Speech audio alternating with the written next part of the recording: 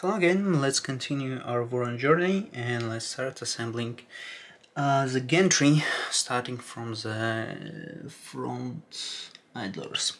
First of all, take these two parts, which are called tensioners. Yes, these are front idler tensioners, and install two threaded inserts into them.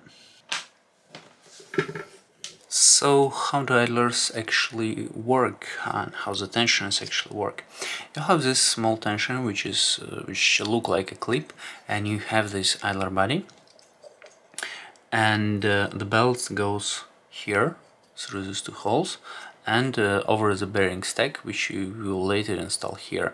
The bearing stack consists of two 695 bearings, which are pressed together like this, so they form like a very small pulley, which is also another genius idea from Voron team.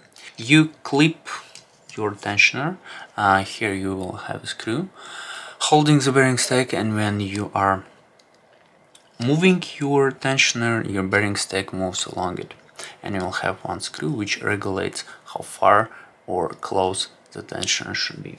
So let's assemble. So first of all, you clip the tensioner over the idler body. Then you will have to do a very peculiar installation part, which is threading an M5 40mm screw from the top of the idler through the from the top of the tensioner to the idler body. And then you will have to install the sandwich. The sandwich starts with this little spacer, which you use throughout the Voron installation. Then you install one bearing.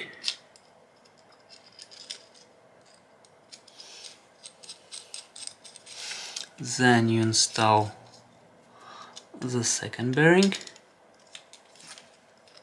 And you really have to try hard to catch it in the correct position. And then you install one more spacer, and then just put your M5 screw all the way down. If it done correctly, this should look like this. So there is two bearings which rotate freely and form a pulley, and two spacers here. If you done this correctly, you can take an M5 nut, yes, and put it in your tensioner, and then tighten it all up. To regulate the tension, you need to take an M3 40mm screw, this one, and a washer, not the spacer which is used, but M3 washer, and put it here.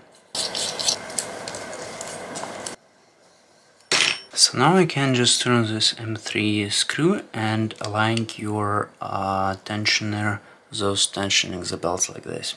And of course repeat the same procedure for the other idler body and tensioner.